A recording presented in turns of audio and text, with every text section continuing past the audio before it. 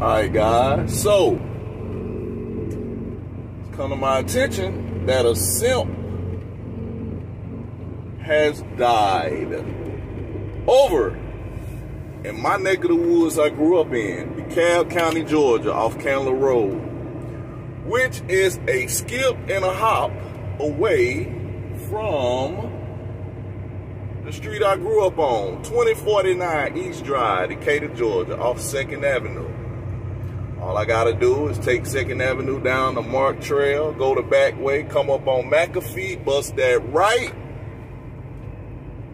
go about a mile up the road, and you got Candler Road. Say been three shootings at that gas station. Guys, you see why I got away from Atlanta, Georgia? Now, that was when I was younger. When I was younger, I went back and forth from Southwest Atlanta, and Pops and Grandmother stayed over in Decatur on 2nd Avenue.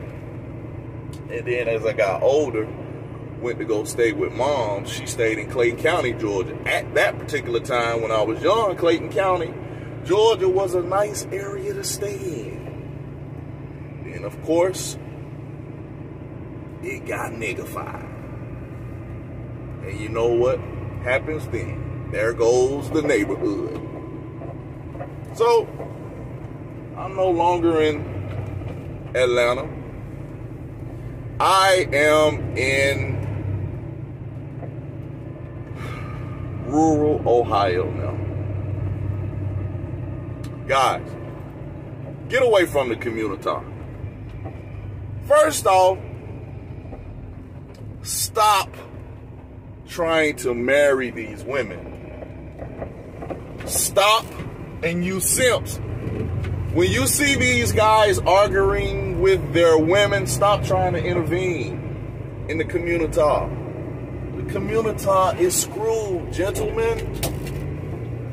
There's no saving it. I don't understand why you pro-blacks are gung-ho for trying to save the community, when all I'm going to do is quote you stats and facts. The black community is written with single motherdom. There's no way you're going to be able to save it, homie. So stop it. Count your losses, charge it to the game, and get the hell away from that, man.